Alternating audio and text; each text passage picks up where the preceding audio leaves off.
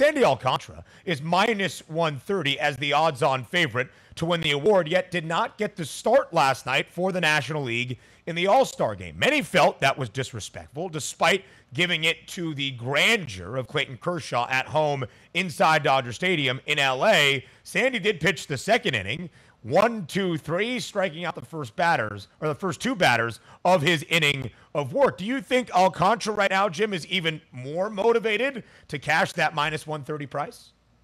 Yeah, I'm curious. Could he get better if you were mad? Like the angry Sandy narrative, could that work? But like honestly, I'm not sure how much better he can get because he was so good in that first half. And honestly, like that there was a picture on Twitter of like Clayton Kershaw in front of like the crowd at Dodger Stadium in the All-Star game. That kind of made it worth it to me to have him start. I think that Alcantara deserved it, but hey, I want to see the cool thing. So I liked Kershaw starting because of that reason. But I think that the issue that Alcantara has is not anything to do with his team, not anything to do with the fact that he's disrespected there, but his issue might be Corbin Burns. Corbin Burns 7-1 to win the NL Cy Young. We got that Brewers team that is playing really well. My numbers like a lot. I think that they're going to be a force to be reckoned with in the second half. And Corbin Burns is a big part of that. He is on a heater right now, getting a lot of strikeouts, but also he's been making some changes, throwing a couple fewer curveballs recently. That's led to an improvement in his hard hit rate, where he's letting up a lot less hard contact. And if you pair those two things together, which is what's led Sandy Alcantara to being a menace,